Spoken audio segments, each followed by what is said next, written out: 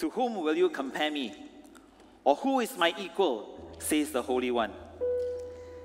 Yes, Lord, there is none who is your equal, none, God, Lord, who compares with you. Lord, we declare today, Lord, that the Lord is the everlasting God, Amen. the creator of the ends of the earth. And Lord, we are gathered here this morning to praise you and to worship you, O God. So Lord, as we bring our offering of worship, adoration, Lord, to exalt you, Lord, may you take delight and be pleased, O God, Lord, with all that we give to you today. In Jesus' name we pray. Amen. Amen. Hallelujah. Isaiah chapter 12, verses 4 through 6. Give thanks to the Lord, call on his name, make known among the nations what he has done, and proclaim that his name is exalted. Sing to the Lord, for he has done great things. Let this be known to all the world. Shout aloud and sing for joy, people of Zion, for great is the Holy One of Israel among you. Hallelujah. Let's rejoice. Let's proclaim his greatness this morning. Amen. Hallelujah. Hallelujah. He reigns.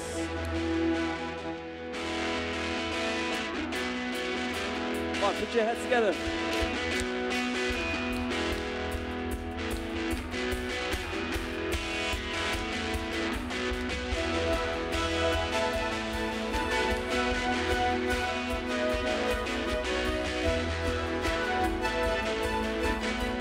Creation cries.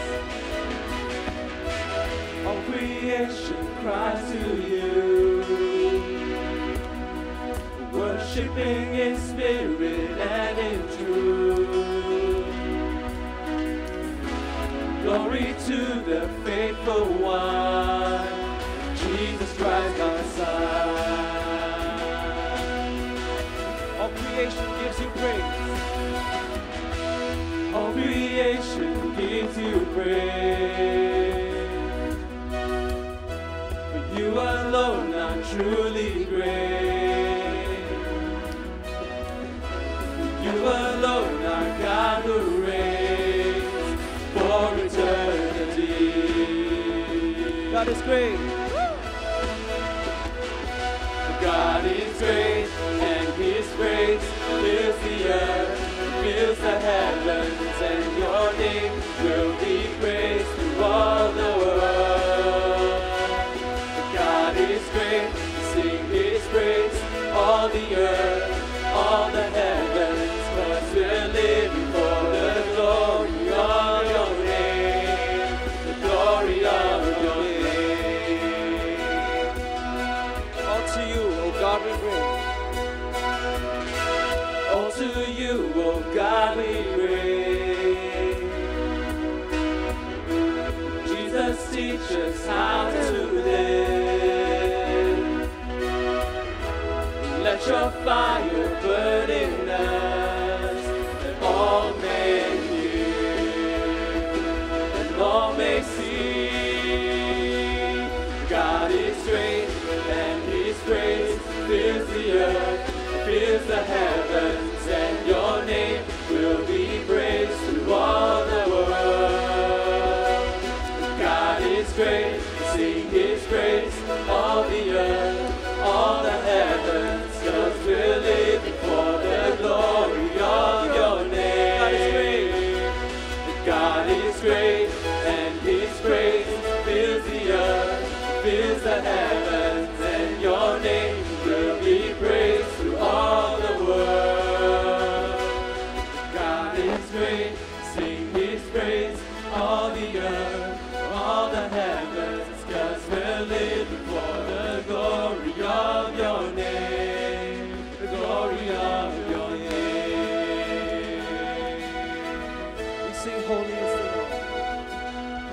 Holy is the Lord. The whole earth sings. The whole earth sings. Holy is the Lord. The whole earth sings. The whole earth sings. Holy is the Lord. The whole earth sings. The whole earth sings. Holy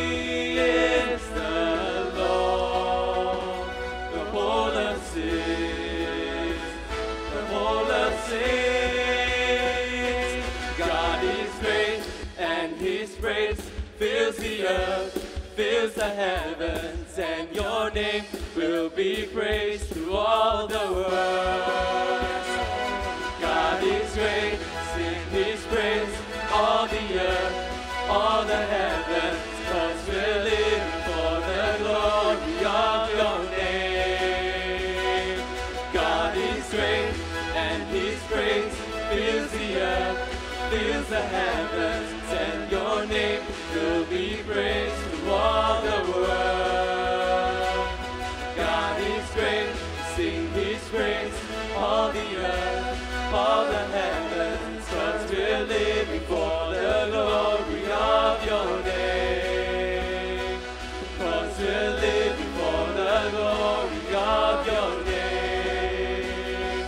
'Cause we're living for the glory of your name. The glory of your name. Hallelujah.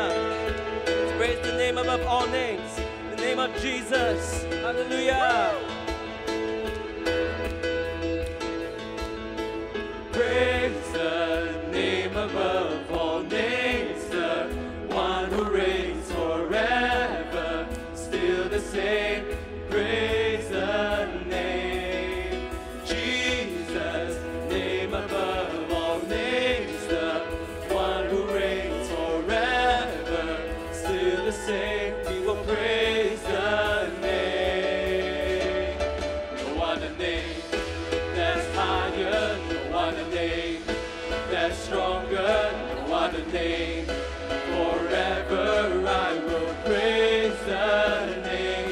No other name can heal us, no other name can free us, no other name so precious. Let's praise the name. Come on, sing it again. Praise the name. Praise the name above all names, the one who reigns forever, still the same. Praise the name, Jesus, name above all names, the one who reigns forever, still the same. We will praise the name. No other name that's higher, no other name that's stronger, no other name. Forever I will praise the name. No other name can heal us, no other name can free us, no other name so precious. Let's praise the name. No other name that's higher, no other name that's stronger, no other name. Forever I will praise the name. No other name can heal us, no other name can free us, no other name so precious. Let's praise the name.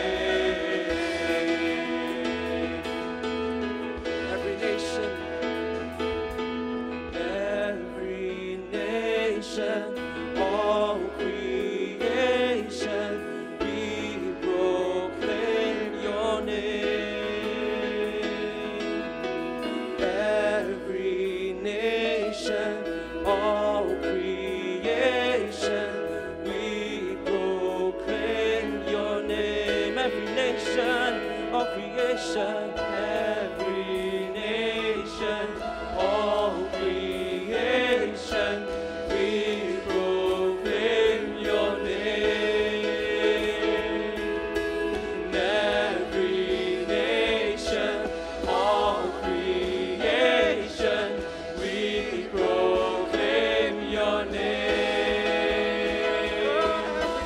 Every nation, all creation,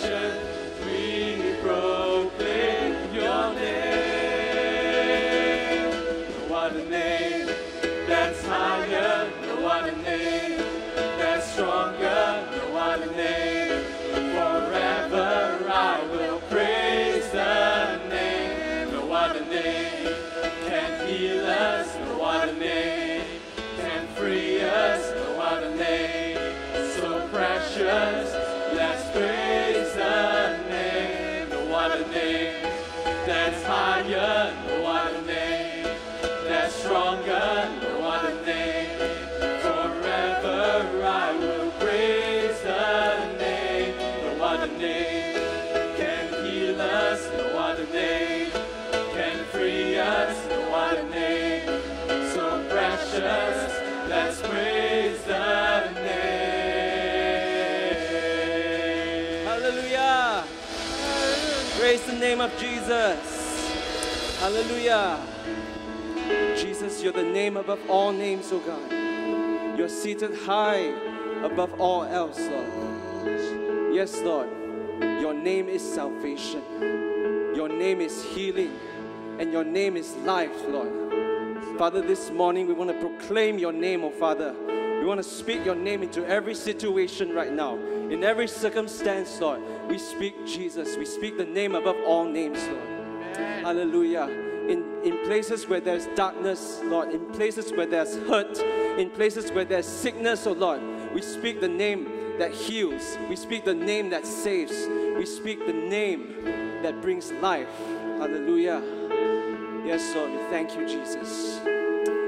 Thank you, Jesus.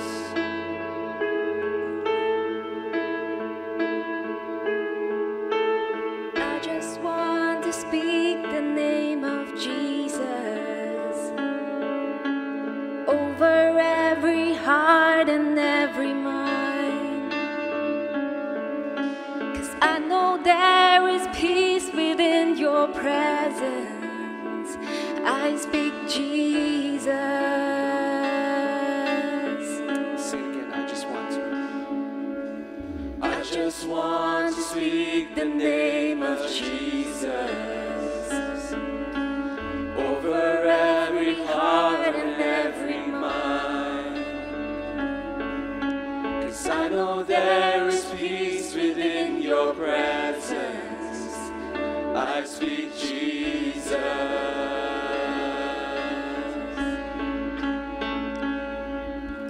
I just want to speak the name of Jesus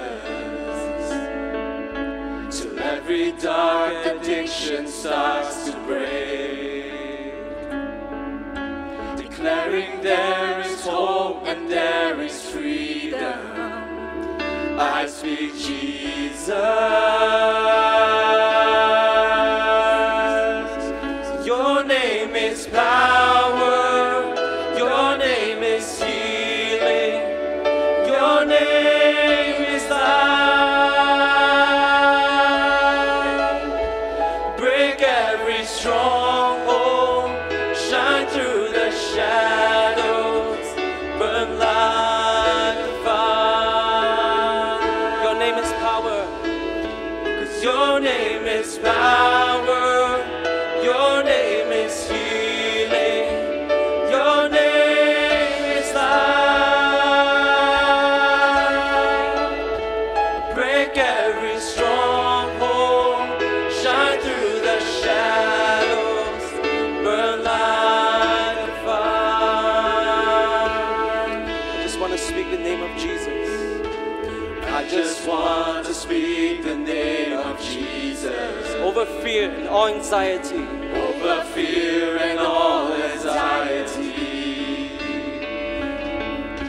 To every soul held captive by depression, I speak Jesus. Let's sing it again. Let's sing it again, this verse. I just want to speak the name of Jesus Over fear and all anxiety. over fear and all anxiety. To every soul held captive by depression, I speak Jesus. Your name is power. 'Cause your name is power. Your name is healing. Your name is life. Break every stronghold. Shine through the shadows. Burn like a fire. Jesus. 'Cause your name is power. Your name is healing. Your name is life. Break every stronghold. Shine through the shadows.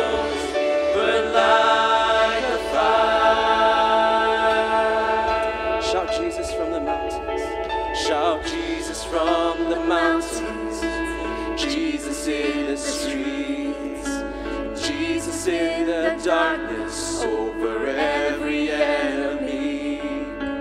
Jesus for my family, I speak the holy name, Jesus.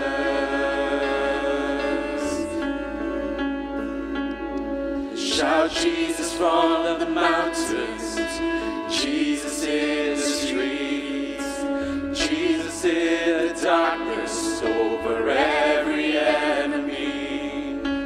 Jesus for my family, I speak the holy name, Jesus. Let's proclaim the name of Jesus, whatever situations you have. Shout Jesus from the mountains, Jesus in the streets, every circumstance, speak the name above all names. Darkness over every enemy. Jesus for my family, I speak the holy name, Jesus.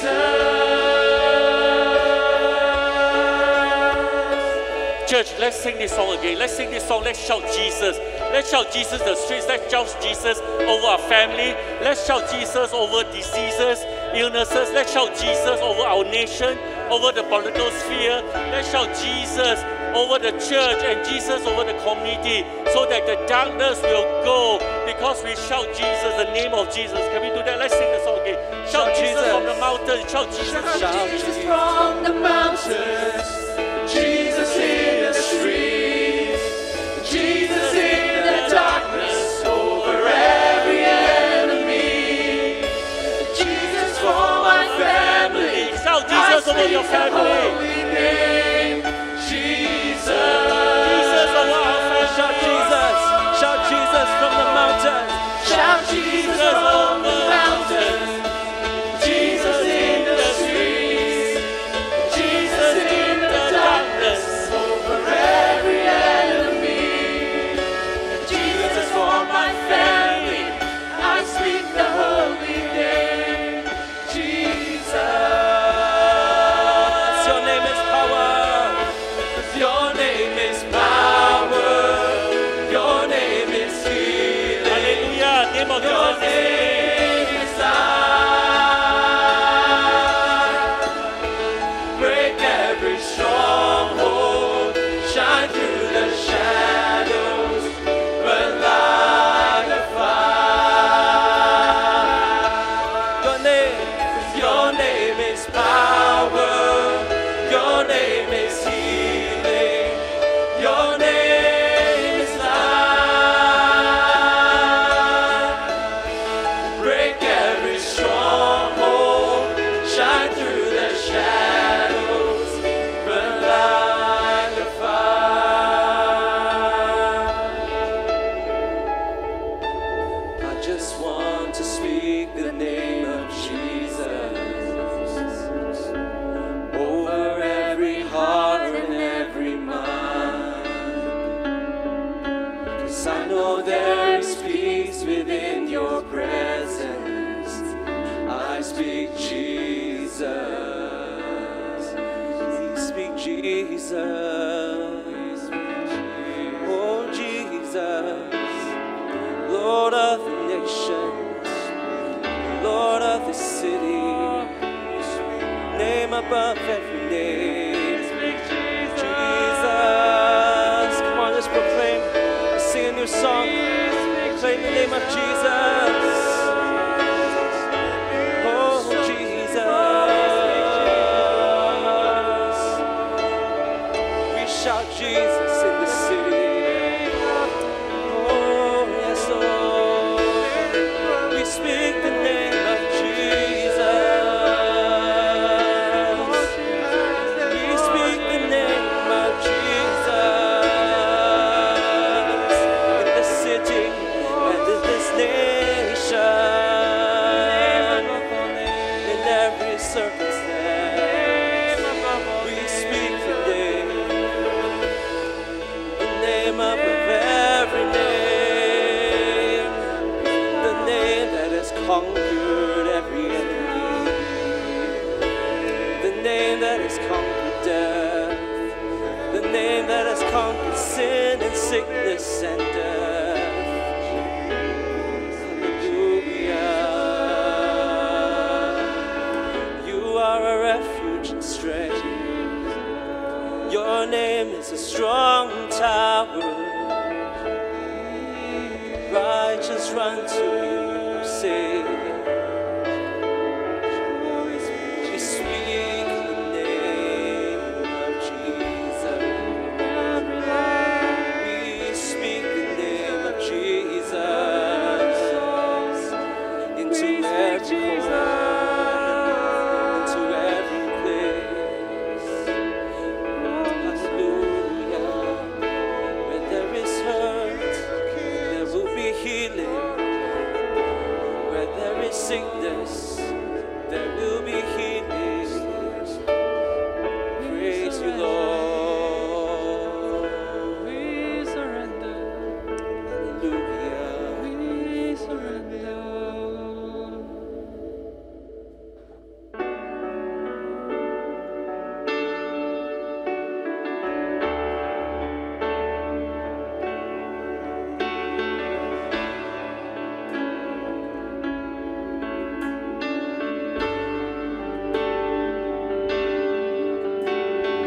Here I am, down on my knees again, surrendering all,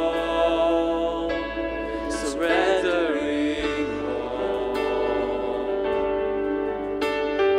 Find me here, Lord, as you draw me near, desperate for you, desperate for you. I surrender, I surrender. I want to know you more. I want to know you more. I surrender, I surrender. I want to know you more. I want to know you more.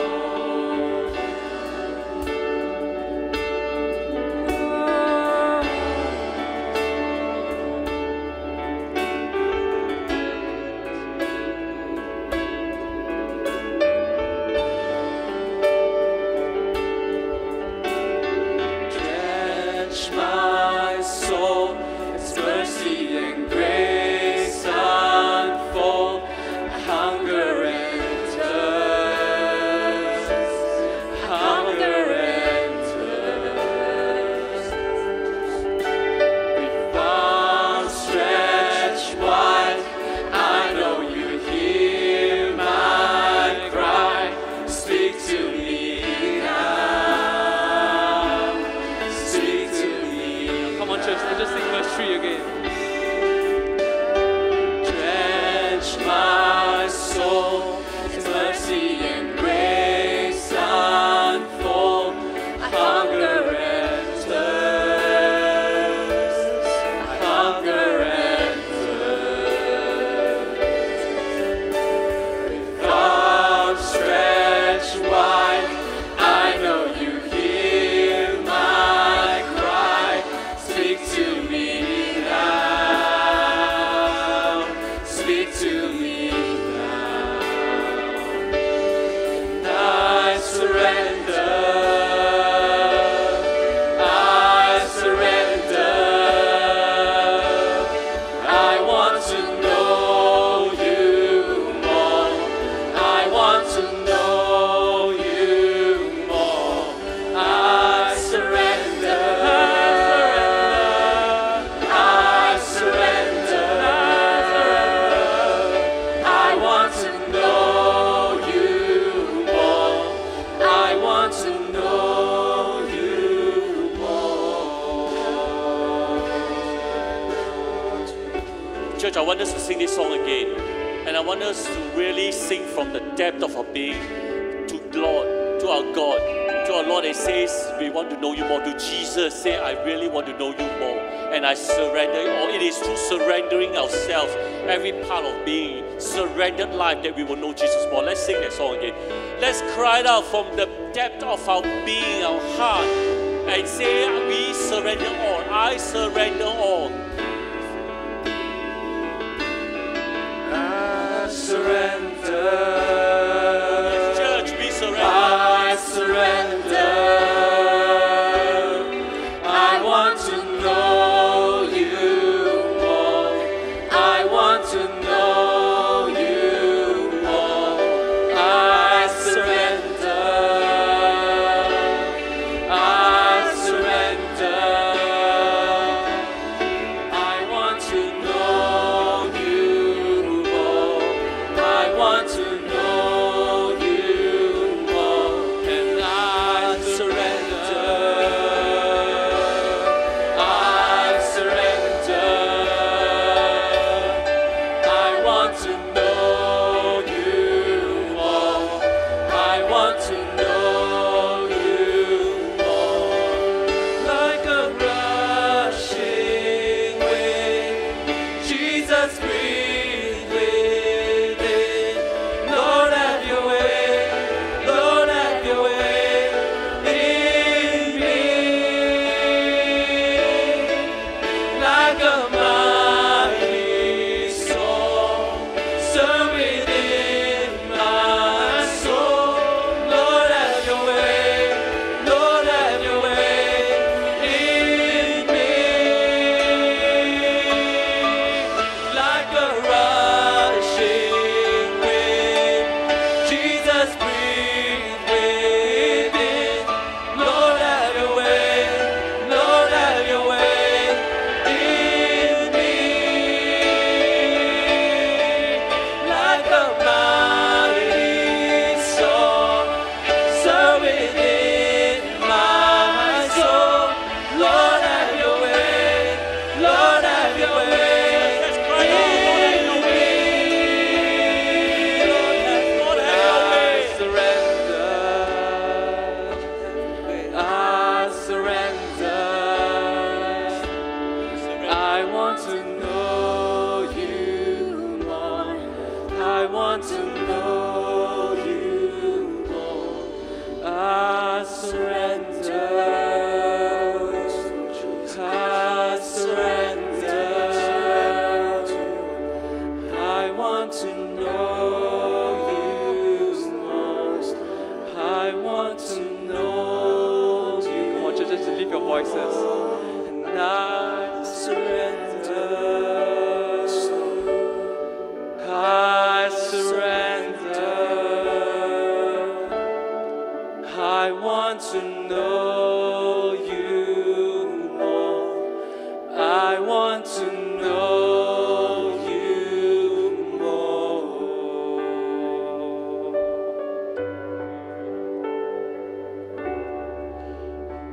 Father, you want to come back to find a surrendered church. You want to return for a surrendered people. Not people still living our own lives, but Lord, a surrendered people in whatever, wherever we are, whatever that we do, in every part of our being, our thoughts, our mind, our spirit, our words, our deeds, our entire being surrendered unto you. Father, when we look at the things around us today, Lord, there are so many uncertainties, from the pandemic to the political situation to the economy to everything else, to even doing church. Everything is so uncertain. But Lord, we know in you there is certainty. Hallelujah. In you there is certainty, because the Jesus of yesterday, today, and forever will be the same. Is the same. There is such a certainty is upon the rock of Jesus that never changes. And we praise God that even in spite of a changing world, you never change. Father, our hope is anchored upon a never changing Jesus. And our confidence is always on a never changing God that we have known. Thank you, Lord. And in all these things, we say, Lord, to understand, to be anchored unto a never changing Jesus is to live that surrendered life. That surrendered life to the never changing Jesus. Father, thank you again that we can look to you, that the world faces uncertainty and they are stressed. But Lord, your church will not be stressed because, Lord, we look to you. We look not to man. We look not to systems. We look not to science and medicine, but we look to you, Lord, in all these things. Lord, we know when we are helpless, this is where your glory manifests itself. Where we know, Lord, that there's nothing much, anything else that we can do, this is where you will come through for us. Where we are bowed before you and knelt before you and says, Lord, we are helpless. We surrender it all. This is where you are strong. We will make us strong. We are strong in you because, Lord, this is where you can work in us. Where we know that we are not clever enough. We are never good enough. We do not know what to do. No more ideas. This is where we are good enough because you will come through for us. Because, Lord, we know apart from you, we cannot do anything. But it is only in you. Thank you, Lord. I pray that in this season, your church and your believers will shine even brighter. In the midst of all this, your church will shine bright in a world that is in darkness and getting darker. But Lord, your church gets brighter. The light of Jesus burns ever brighter through your people in the church, out into the community, into the state, into the nation, and the nations beyond. Father, we thank you again that it is all about you at all time, anchored upon the never-changing Jesus. And Lord, this is where we are, living a surrendered life. Thank you, Lord. All this in Jesus' name. Amen. Amen. Hallelujah. Please be seated. Thank you. Thank you. I want to pass this time over to Waywen to give us our GBC news. Come, Waywen.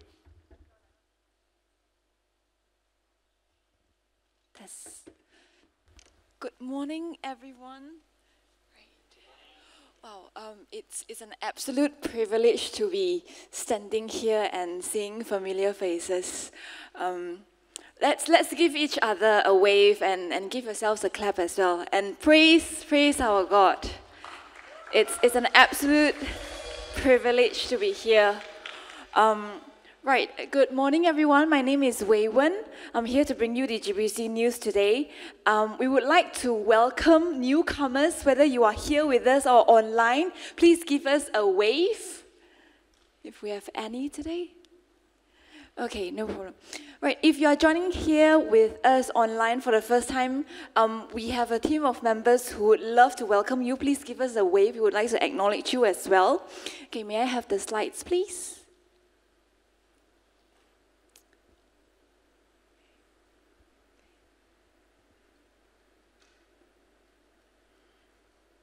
Right, GBC is online. Our videos for our weekly service is on YouTube as well. So feel free to follow us on our social media channels and YouTube as well. Next, please. Wednesday prayer meeting will happen as usual on Zoom. Please set your time aside, especially for this meeting as we come together and pray. As Pastor mentioned before, in all times we pray, and we pray. When it's not enough, we continue to pray more. Amen?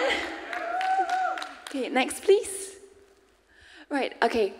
Alpha is a course where we come together and we have conversations and we have discussions and talk about questions about life, about spirituality. So Converge will be happening on 21st of August, on Friday, 8:30. Do invite your friends, your colleagues, your family as we explore more questions together. I'm sure every one of us, we have questions and we want to know how can we make the best, not just the most, but the best of the rest of our lives. So do snapshot this, invite your friends. If you have any questions, if you want to know more, keep it. You can contact Jo Ching. Thank you. Next. Okay, tithes and offering.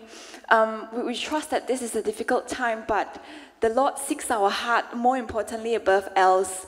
Let's worship Him through our tithes and offering as well. We encourage tithes and offerings to be done, transferred online. However, over here in the front, we have a box. If you would like to make the tithes and offering through cash or check, you can do so after the service right in front over here. Thank you, everyone. God bless you and have a great weekend. We'll pass the time next to Pastor Mock. Thank you.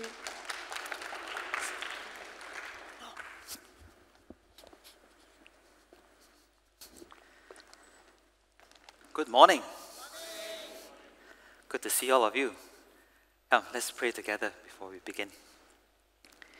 Thank you, Lord.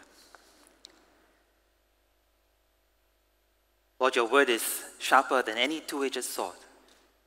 Lord, we pray, Lord, that as we sit under your word today, Lord, indeed it will pierce, it will penetrate our hearts, oh God. Lord, to discern all the thoughts and intents of our hearts, so that we may be changed to conform to the image of your Son. And in his name we pray. Amen. You know, children ask a million questions, right? For those of us who have young or who had young children before, 3, 4 years old, they will always ask, why? Why, mommy, do you have to go to work? Why, daddy, do you have to go to work? Why is the sky blue? Why does the ice cream melt? You know, and after you've answered, they will ask why again. They ask a million questions, why? And as adults, we also ask why. But what happens when God asks why? Children ask why because they want to explore and make sense of the world. But what about God? When God asks why? Does God ask why? Yes, he does. And God asks why, not so that he may make sense of the world, but so that we can make the right sense of all that we do. And for some of us today, especially these days, we may, with everything that is disrupted and changed, and new normals and so on, we may ask, where's all this leading to? What value does what I do have? And we start to question again and re-examine all that we do. And how does it all fit together? Where does all this lead to? And today, as we look at Zechariah 7, I trust we will get some pointers and some answers to these questions. So let's turn to Zechariah chapter 7, verse 1. We continue today on our series in Zechariah. So, chapter 7, verse 1. It says, in the 4th year of King Darius, the word of the Lord came to Zechariah on the 4th day of the 9th month, the month of Kislev. The people of Bethel had sent Sharezer and Regem-melech together with their men to entreat the Lord by asking the priests of the house of the Lord Almighty and the prophets, should I mourn and fast in the 5th month, as I have done for so many years? Then the word of the Lord Almighty came to me. Ask all the people of the land and the priests, when you fasted and mourned in the 5th and 7th months for the past 70 years, was it really for me that you fasted? And when you were eating and drinking, were you not just feasting for yourselves? Are these not the words the Lord proclaimed through the earlier prophets when Jerusalem and its surrounding towns were at rest and prosperous, and the Negev and the western foothills were settled? We pause there for a while. At this point, it's been 2 years since the 8 night visions. Pastor Yan Huat preached last week on the 8th vision, the 4 chariots. And after that, it's been about 2 years already, to this point. And at this point, after 2 years, the temple is being rebuilt. It will take another 3 years or so before it is completed. But it's been 2 years and the temple is being rebuilt. So you can see something taking shape, taking form already. The foundation has already been laid, and there's something going on. There's something is being rebuilt. You can see the shape. And one day, this small contingent arrives in Jerusalem, near the temple. They're looking for the priests and the prophets. And they are led by 2 men who had Babylonian names. And it would seem that this small contingent were Jews from Babylon, because these 2 men had Babylonian names. And they have come to meet God's priests and prophets and to really ask one question. Just ask one question. Says, for many years, almost 70 years actually, we have fasted in the 5th month. Year after year, 70 years, in this 5th month, we fast. Fast to commemorate and to really mourn for the burning of the temple, the destruction of the temple. That's what the fast was for, to commemorate the destruction, the burning down of the temple. But, we heard and now we actually see that the temple is being rebuilt. Oh, wow, praise God. And since it is being rebuilt, should we continue to mourn and fast? Although we have done it for so many years, should we continue? Should we continue to mourn and fast? It's being rebuilt. What do you think? Makes sense, isn't it? Huh? Makes sense? Yes? No? Don't know? Yeah. And God heard that question. And He answered in 2 parts. First thing, part 1, He said, when you fasted and mourned in the 5th, and actually 3 other fasts, They instituted 3 other fasts, so actually all 4 fasts. When you fasted and mourned in the 5th and the 7th month for the past 70 years, was it really for me that you fasted? Was it really for me? And when you were eating and drinking, were you not just feasting for yourselves? So what is God really saying? These are rhetorical questions. These people would have heard Zechariah speaking on God's behalf. Was it really for me? And no, they would have to answer, not really. It wasn't really. When they fasted, it wasn't really for God. When you were feasting, not fasting, when you were feasting, weren't you feasting for yourselves? And their answer would be, yes. They were feasting for themselves. So whether fasting or feasting, actually, they didn't have God in mind. It was all self-centered. It was all self-pity, self-centered. So they were not fasting with genuine sorrow and repentance at the burning of the temple, at the idolatry and the wickedness that led to the burning of the temple, the destruction of the temple. They were not repenting, they were not sorrowing for the reasons that led to the burning of the temple. Was it really for me? No.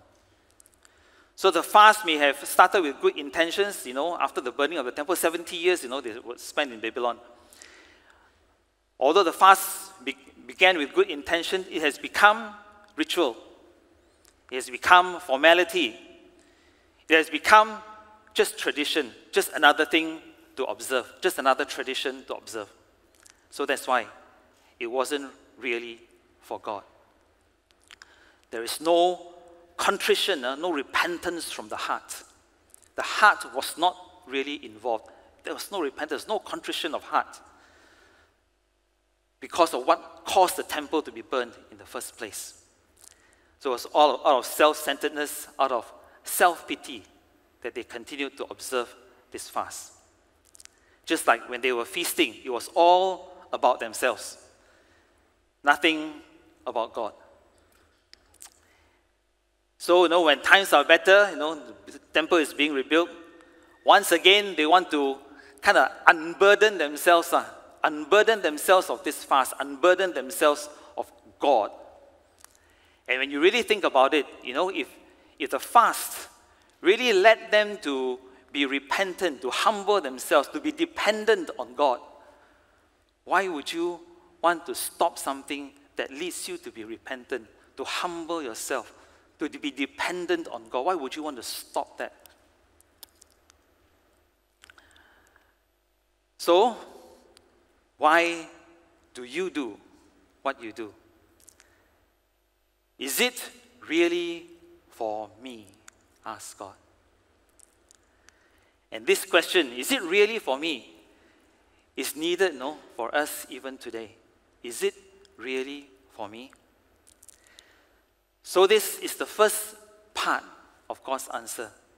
And this is how we can apply it to ourselves today.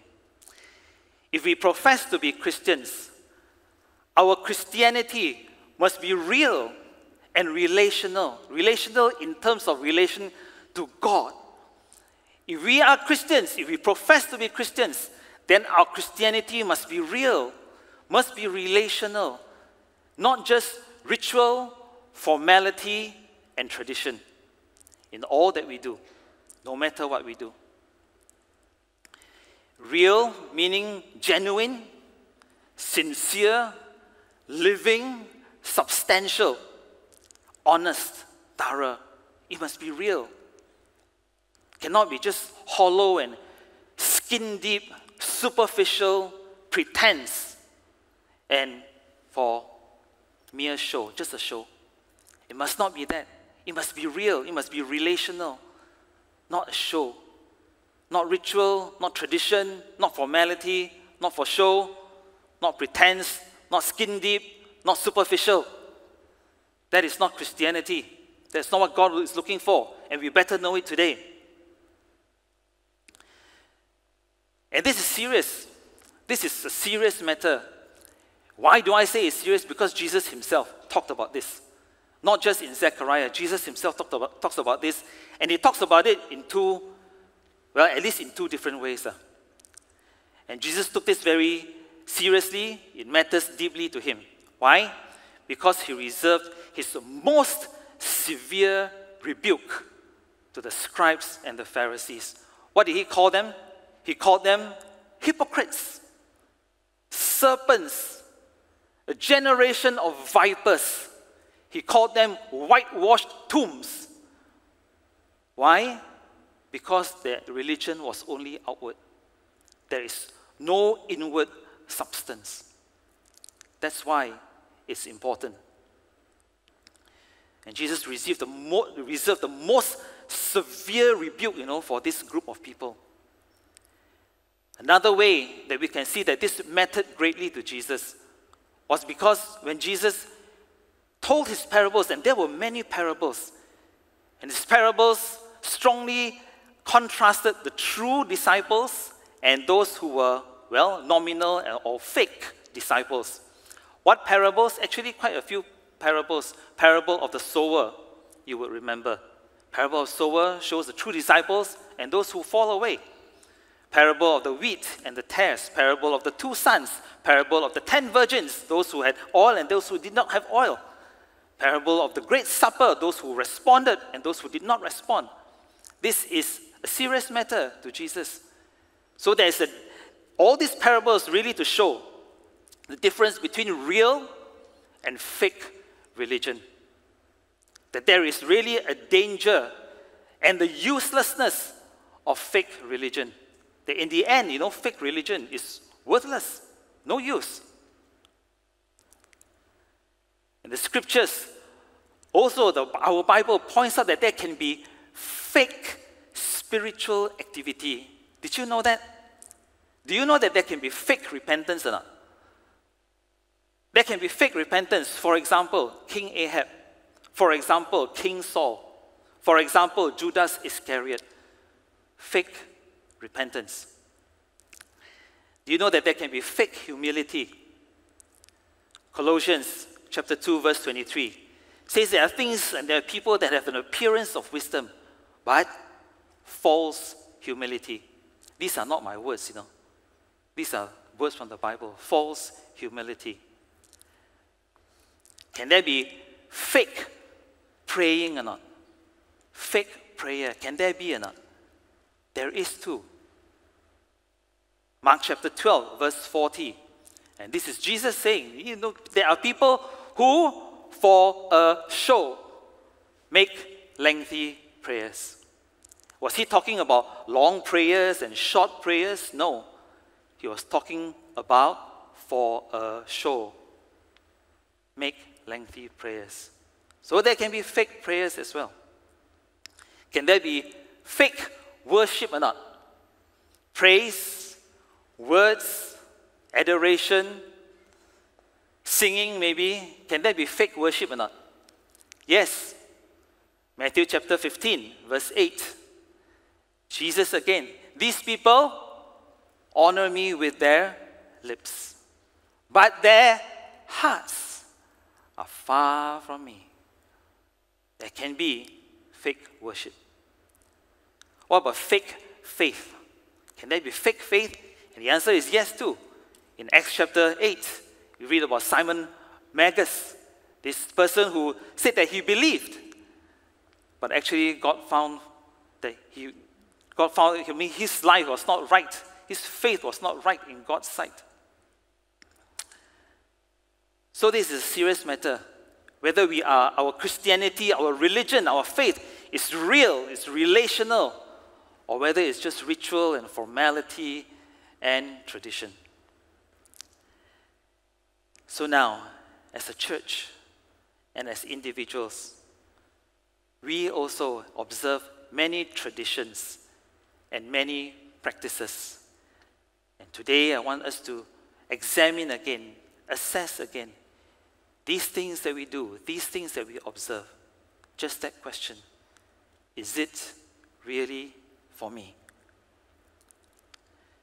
For example, we observe these days, we observe the NECF 40-day fast and prayer. And we must ask ourselves, is it really for me? Is it really for me? Or is it just for show? Is it just to be able to tell people, yeah, I'm in the program. I read it every day, I'm in the program. I'm on board. Is it merely for that? Or is God the focus of that 40-day of fast and prayer? Wednesday prayer meeting, we have observed this for years, every Wednesday now. Do we hold it because we want to focus on God, or is it just another program? Those of us who join it, is it because we want to really pray? Is it really for me? Or do we just want to show our face there so that people can know that, he was there, she was there? What is it really for? But no, not just these. Our own personal prayer, our own personal worship, our own personal Bible reading, all that, journaling, whatever it is. We must ask that question. We must hear God asking that question today. Is it really for me? Or has it all become just tradition, just ritual, just formality? Yes, I tick this box and it makes me feel good. Is it really for me? Why are we here today? Or why are we online today? We may say that we are here to worship God, and that is right, and that is true, I hope. But it could also be that we want to look great, look good to other people, that we are moral people. It could be that we want to be in, we want to belong, we want to win people's approval, we want to win people's admiration. That's also possible. We want to tick a checkbox. That's also possible. Why? Why do we do what we do? Is it really for me? And you can tell, whether your heart is really in it or not. How do you tell whether your heart is in it or not? If your heart is not in it, you will just tolerate it. Tahan. Tolerate it. It gives you no pleasure, no delight. Ayo, my turn again. Ayo, Wednesday again. Sunday again. Ayo, how come it doesn't end earlier? How come keep talking and talking and talking? I just want to tolerate it. And you feel like, you can't wait for it to be over. You take no pleasure in it. But we cannot fall into the other extreme, okay? Let me say that again. We cannot fall into the other extreme to just give up and abandon every tradition and every form. There's this Anglican bishop who lived in the 1800s, actually, who said, J.C. Ryle, he said this, do not suppose that forms of religion are of no use at all. The misuse of a thing is no argument against the right use of it. So it's not that we want to abandon and throw off every ritual and every tradition. They have its place. They have their place. They instill discipline, the rigor, instill the discipline in us So, for example, if you ask a child to brush his teeth and he says, no, not today, I'm just lazy, I don't want, and from day to day I'm lazy, I don't want, that you still want this child to brush his teeth. You want to instill that discipline. And sometimes the ritual and traditions help to do that. So there is a place for that. I'm not saying that you throw off everything, but it cannot be merely ritual and tradition.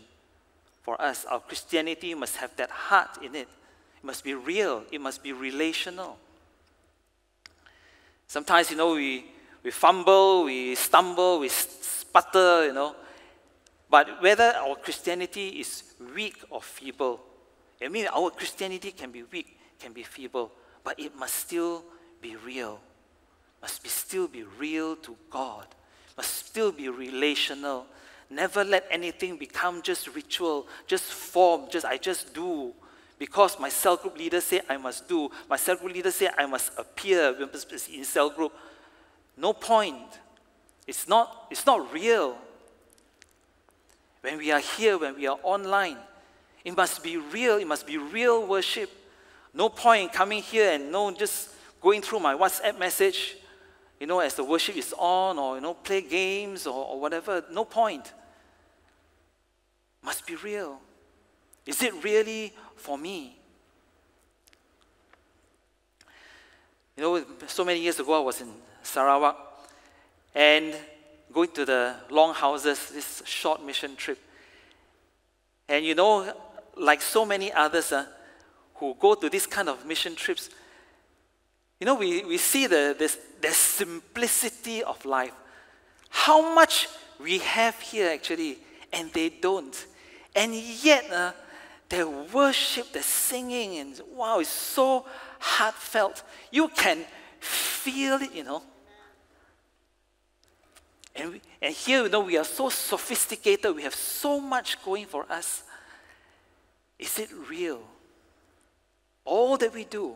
I remember there was this night that was raining, and these people in Sarawak, I don't know how long they must have traveled, an hour at least in the rain, just to get to the meeting. Amazing. And they go there, they don't moan and groan, You can see their faces eager, enthusiastic. Fantastic. Must be real. Must be relational. All that we do. Part 2. Starts from verse 8. And the word of the Lord came again to Zechariah. This is what the Lord Almighty said. Administer true justice. Show mercy and compassion to one another. Do not oppress the widow or the fatherless, the foreigner or the poor. Do not plot evil against each other. But they refused to pay attention. Stubbornly, they turned their backs and covered their ears. They made their hearts as hard as flint and would not listen to the law or to the words that the Lord Almighty had sent by His Spirit through the earlier prophets. So the Lord Almighty was very angry. When I called, they did not listen. So when they called, I would not listen, says the Lord Almighty. I scattered them with a whirlwind among all the nations where they were strangers. The land they left behind was so desolate that no one traveled through it. This is how they made the pleasant land desolate. Let me paraphrase that. The prophet is saying, Zechariah is saying, this is what God said before. Not that he's saying it just now, okay? This is what God said before. God said, administer justice, show mercy, show compassion to one another. And this is God's heart. This is the heart of the law. If you sum up the whole law, what does it say? Love God and love your neighbor as yourself. This is the heart of God's law. This is God's heart already. And God says, this is my heart, share my heart. But what did they do? They willfully disobeyed. Willfully, they stubbornly disobeyed. They did not pay attention. They turned their backs and covered their ears. Like this. If you talk to your child and your child does that to you, will you be angry or not? Of course. God was very angry. They turned their backs, covered their ears. God was very angry, and that's why they suffered God's punishment. Because they willfully disobeyed. God scattered them into exile. And this was for the generation before, and made their land, Palestinian land, a wasteland. The point is, don't disobey like them. Don't disobey like them. Obey the Lord. Be devoted to Him. Not just obey the law, the rules, the regulations, but obey God, the person. Be devoted to God, the person. Share His heart.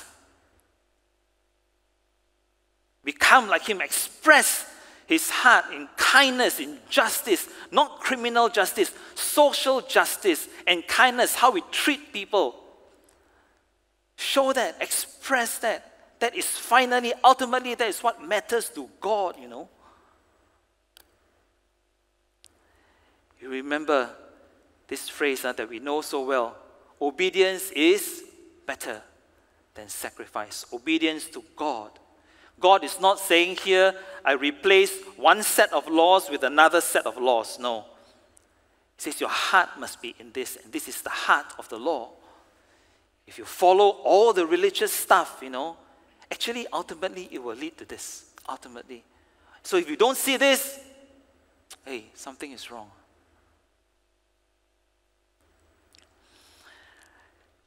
Jesus said this too. What sorrow. Matthew 23:23.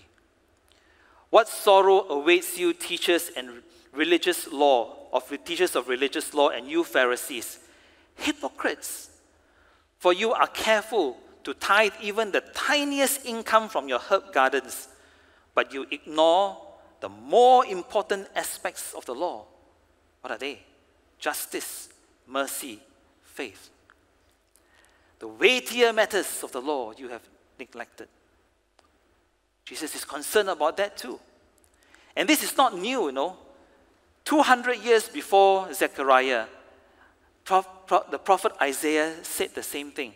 And you can find this in Isaiah chapter 1 itself, verses 10 to 17. He says, the multitude of your sacrifices, what are they to me, says the Lord? I have more than enough of burnt offerings. I have no pleasure in the blood of bulls and lambs and goats. Stop bringing meaningless offerings. Your incense is detestable to me. New moons, Sabbaths, convocations, I cannot bear your worthless assemblies. Your new moon feasts and your appointed festivals, I hate with all my being. They have become a burden to me. I am weary of bearing them. When you spread out your hands in prayer, I hide my eyes from you.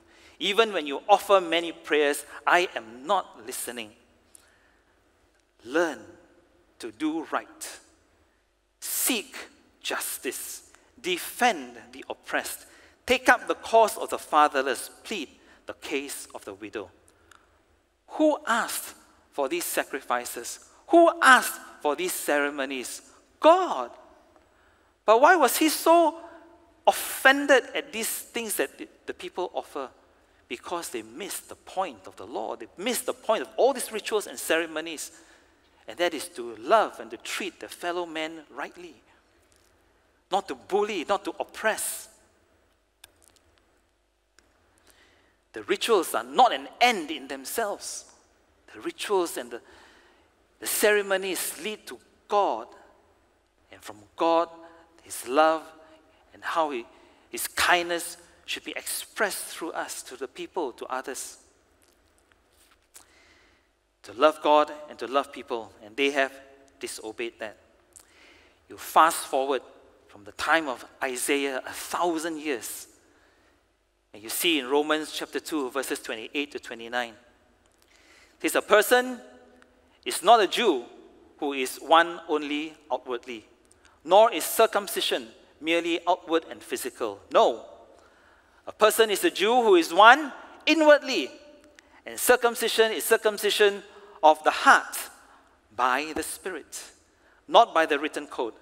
Such a person's praise is not from other people, but from God. So the message from many thousand years ago, even to now, and to Romans and to now, the message is still the same. You and I, we are the people of God. Not because of external rules that we perform, that we follow, but because of a heart transformation by the Spirit of God. For us to have this heart transformation, a heart that obeys God's heart. A heart that obeys God's heart. A heart that is fashioned after God's own heart. That is what changes us. I was watching YouTube and I came across this clip. It was a clip in China, social experiment on human kindness. When you think about China, or when I thought about China, one of the people are very self-centered, very selfish, very high and mighty, don't care about others, very individualistic. But there was this clip that shows human kindness, social experiment. So there was this little boy, 9 years old, and he carried a small little box of coins. And it was his mother's birthday. I'm sure he was an actor, but because it was a social experiment. And he went from shop to shop, florist, and he would tell the shop owner, hey, today is my mother's birthday. You know, this is all the money I have. What flowers can I get for this? And the shop, so many shopkeepers, just gave him flowers because it was his mother's birthday. What do you want to say? I remember one of the shopkeepers, this lady, says, 阿姨送给你，不用钱. So many shopkeepers did that. There was another social experiment. This man, he was eating. An old man in a public place. He was eating, but his hands were trembling. So he couldn't eat properly. He couldn't eat well. Everything was falling out. And you can see strangers going and just helping him to eat, feeding him. Amazing, I thought. There was another one. This, at the bus stop, and this, many people there, and this lady, young lady, dressed nicely, and along came this migrant worker, shabbily dressed, maybe smelly, kind of dirty looking, and this nice dressed lady would scold him, berate him. No, you're so smelly, you're so dirty, why come here? You should go to another place. And people around there would stand up for this migrant worker. Justice, mercy, compassion, kindness. All that we do, the prayers, the Bible study, coming to church, fellowship, cell group, all that we do, I think should converge into that. True or not?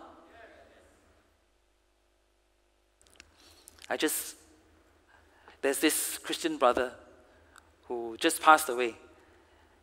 And he was a doctor. And I just heard his sister say yesterday that, when he was practicing, when the poor came in, he would charge minimum. He would charge 5 ringgit. These days, 5 ringgit. A doctor charging 5 ringgit for consultation, just to cover some of the medicine. I'm not saying that all the doctors should charge 5 ringgit, okay? But when the poor came in, the sister said he would just charge 5 ringgit. And when she herself went to see her brother, the clinic, she would tell the brother, hey, this one, company's expenses. You don't have to charge, you can charge more, it's okay. But the brother would say, no, I just charge what is fair, what is enough. I think, all our religion, all our Christianity should finally come down to that. Justice, mercy, compassion, kindness. If it doesn't transform us, if our religion, if all that we do is just formality and ritual and tradition, and it doesn't finally funnel down into that, I think we got to relook at our own religion, at how we live our faith. Is it real? Is it relational? So, once again, our Christianity must be real and relational, not just ritual, formality, tradition.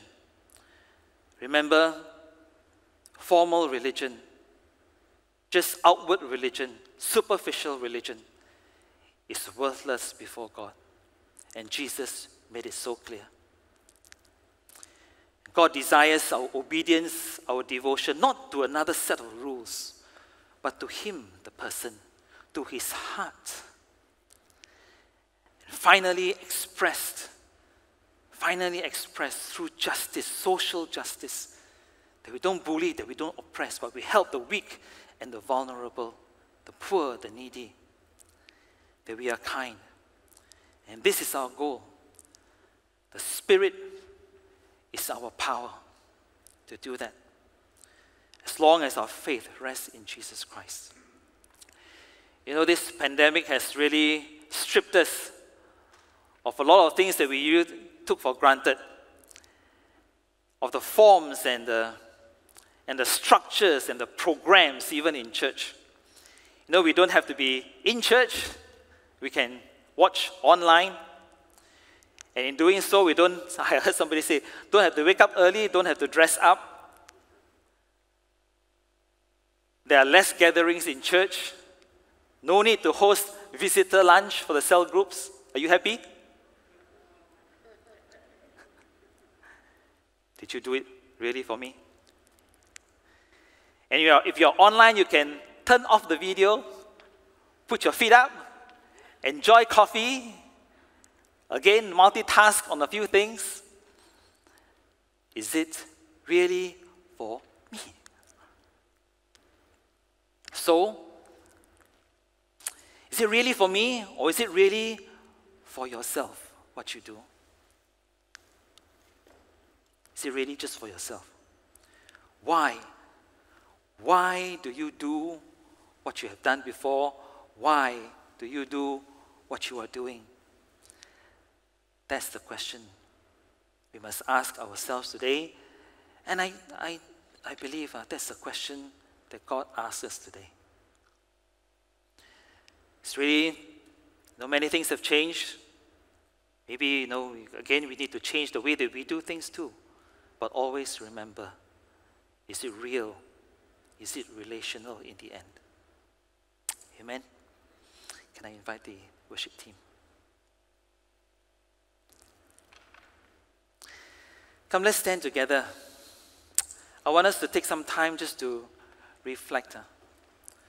No point if it's just words that brush by the ear and we go home and nothing changes. You fast, you pray, you read your Bible, you worship, you give your time, ministry, talent.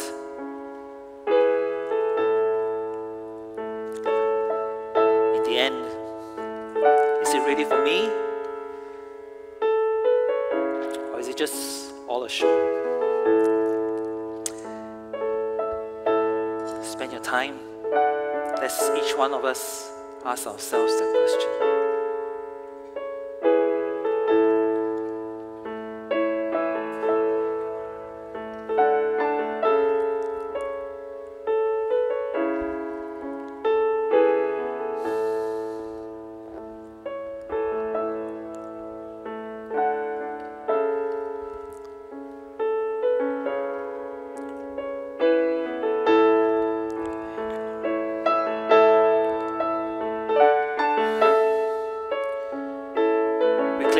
As our Savior.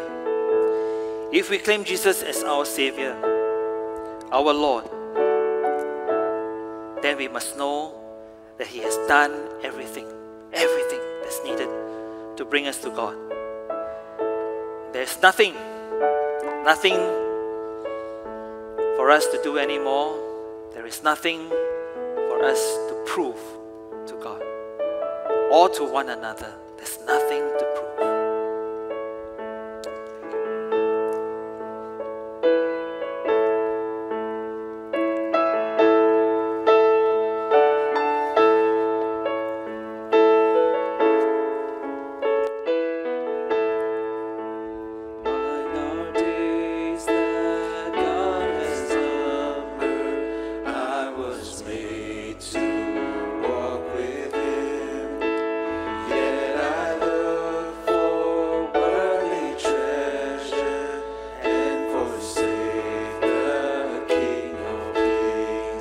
but mine is hope in my Redeemer.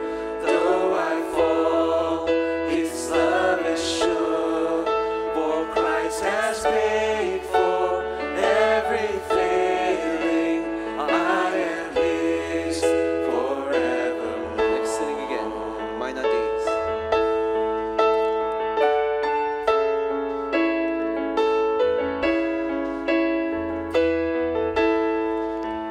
Mine are days that God has numbered. I was made to walk with Him. Yet I look for worldly treasure and forsake the King of Kings. But mine is hope in my Redeemer. Though I fall, His love is sure, for Christ has paid for every failing. I am His forevermore.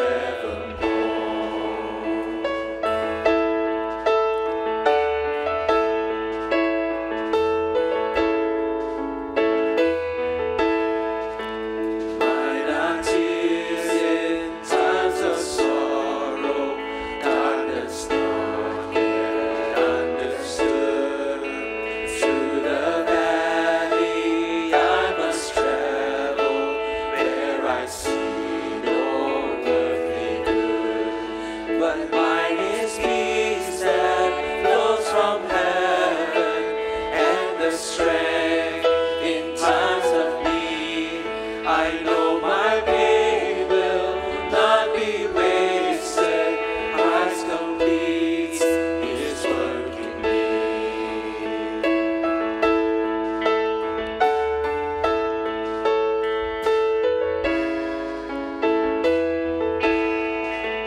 Mine are days here as a stranger, pilgrim on a narrow way. One with Christ I will encounter harm and hatred for His name. But mine is armor for this battle, strong enough to last the war. And He has said He will deliver safely to the golden shore. And mine are keys to Zion city, where beside the King I walk. For there my heart has found its treasure. Christ is mine forevermore.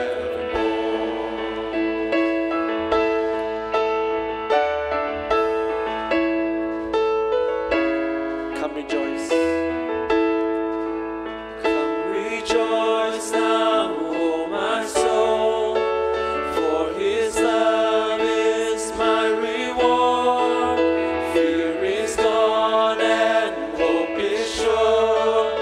Christ is mine forevermore. Come rejoice now, O my soul, for His love is my reward. Fear is gone and hope is sure. Christ is mine forevermore. Come rejoice now, O my soul, for His love is my reward. Fear is gone and hope is sure.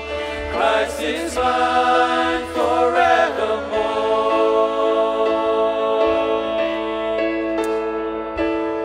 Christ is mine forevermore. Lord, even as we come now or to the end of our time here, Lord, we want to come before you open, honest, transparent, oh God. Lord, we are not in this for a show. There's no point in that, oh God. It's so worthless to you if all that we do is just outward, superficial pretense. But Lord, even as we are honest, Lord, we say, we confess there are times, oh God, Lord, we do it for those very reasons. That we want to call attention to ourselves. We want to win admiration. We want people's approval. We want to belong. It was really for ourselves and not for you. So Lord, even though we are weak and feeble, and we stumble and we fall, we thank you for your faithfulness. Lord, that even as we confess, Lord, you are faithful and just to forgive us our sin. So help us, God, in all that we do, to be real, to be genuine, to be relational to you, oh God.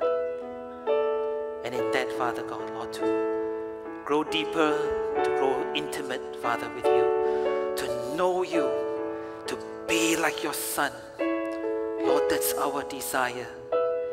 And may that, Father God, be our joy as well. Bless your people, oh God, here, online, oh God. Let every encounter, every meeting with you be real, Father God, Lord, and be edifying. Thank you, Lord, once again for your grace, your mercy toward us. Thank you, Lord. In Jesus' name we pray. Amen. Amen. God bless you.